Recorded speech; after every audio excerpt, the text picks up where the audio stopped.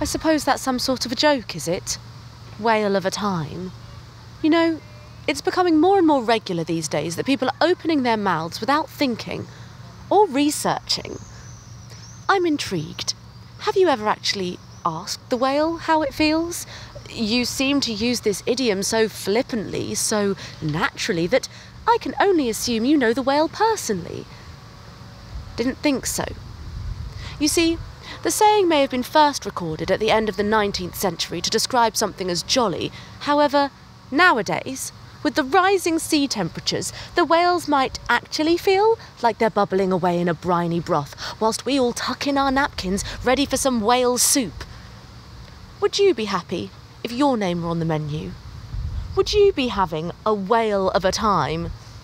I think the whales are perfectly within their rights to change their mind about how they feel.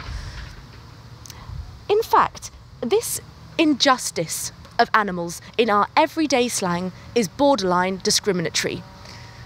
Maybe the elephant doesn't want to stand out in the room. Maybe he wants to be seen as an equal and blend in. Maybe the pony has more than one trick up its hooves and the cat wants to stay safely inside the bag.